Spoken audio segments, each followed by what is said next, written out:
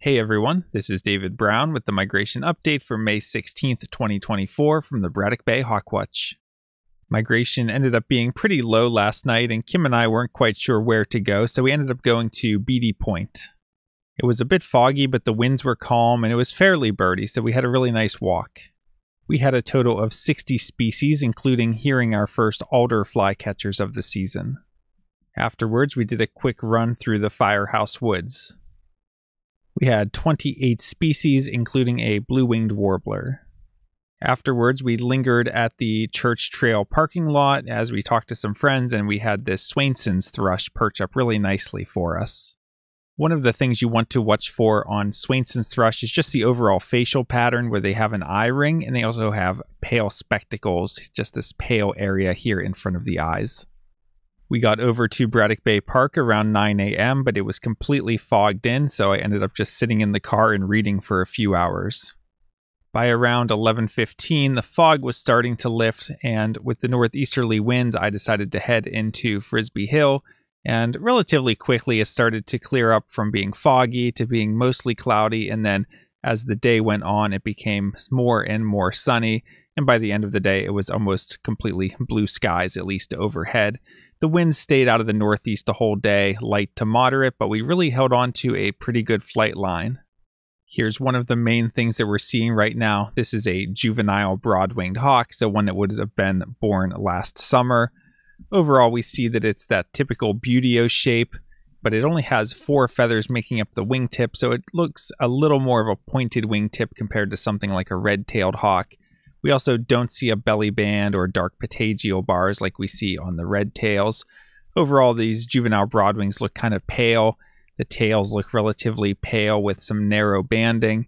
And if you look at the inner primary feathers, a lot of the juvenile broadwings are currently molting these feathers. So on this individual, you can see that it's already replaced these 2 feathers here that have the darker trailing edge, and also on this wing as well. So those are the first adult feathers that it's growing in.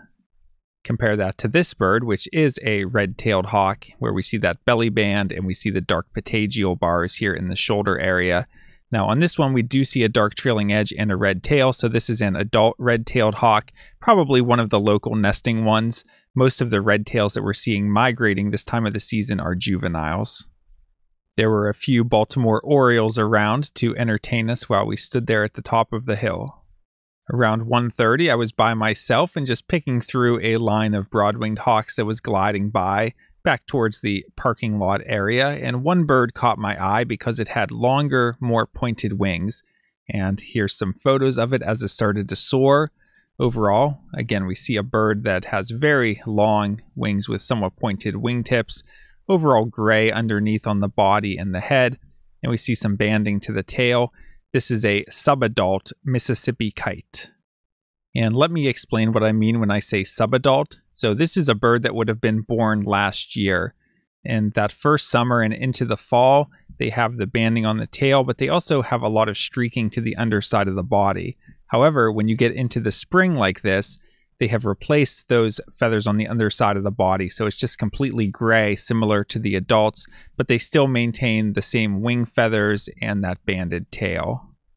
And here's a topside view of the same Mississippi kite, and you may remember that we had one a few weeks ago, so this is actually our second Mississippi kite of the season, which is a bit unusual. Usually we only get one, and we're lucky if we even get that one. There's some years that we don't get any at all.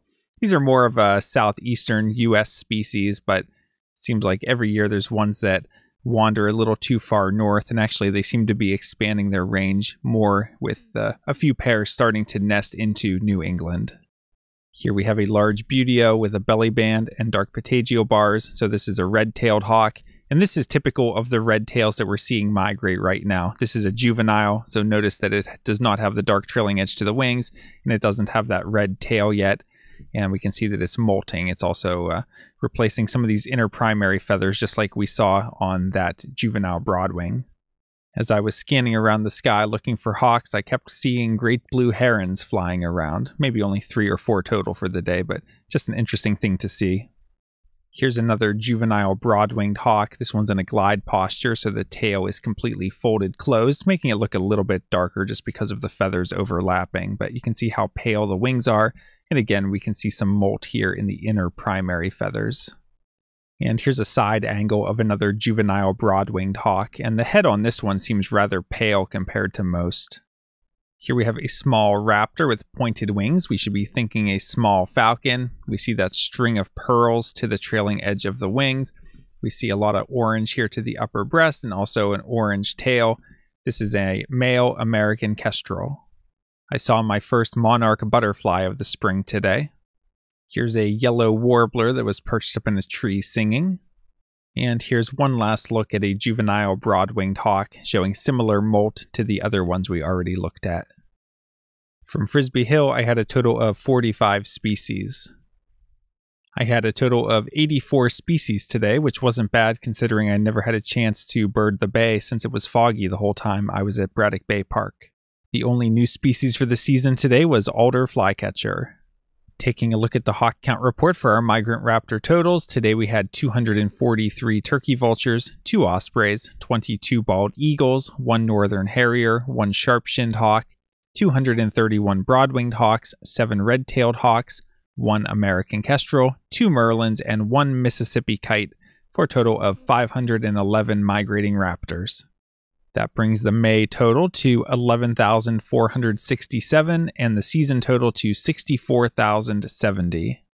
Taking a look at the forecast for tomorrow, we're looking at showers early, becoming a steady rain later in the day with thunder possible, a high in the low 70s, and light east-southeast winds, chance of rain 80%. So if there's any chance of migration, it will be in the morning. It looks like it's going to be cloudy, maybe a chance of showers early, but not very strong wind. So I don't know. I wouldn't expect too much. If there's a little bit of sunshine, maybe we'll get some migration, but it seems like that rain's going to be moving in and shutting the flight down. So I would only expect light migration. But again, if anything happens, it's going to be early on. For Saturday, it's looking mostly cloudy with a slight chance of a rain shower and a high in the upper 60s. Light easterly winds, would expect light to moderate migration. And for Sunday, we're looking at a mix of sun and clouds with a high in the upper 60s, winds north at 5 to 10 miles per hour, would expect light to moderate migration. All right, another great day of birding. With the songbird migration being low overnight, it gave us a chance to explore a different place than we normally go, Beatty Point, where we had a great time. Getting over to the Hawk Watch, it was like 2 different days completely. You had the first few hours where it was completely foggy and nothing happening. And then as soon as it cleared up, it seemed like a whole different day, becoming mostly sunny by the afternoon and a really good hawk flight this time of year, getting all those turkey vultures and broadwings and bald eagles. And Mississippi kite was another nice surprise. Always nice to get 1 in a season, and this is the first time I've had 2 in a season, an adult and now a sub-adult. So that was really cool to see as well. I hope you're able to get out birding soon, and I hope to see you in the field or up on the platform. From Lyco Birds, this is David Brown. Thanks for watching.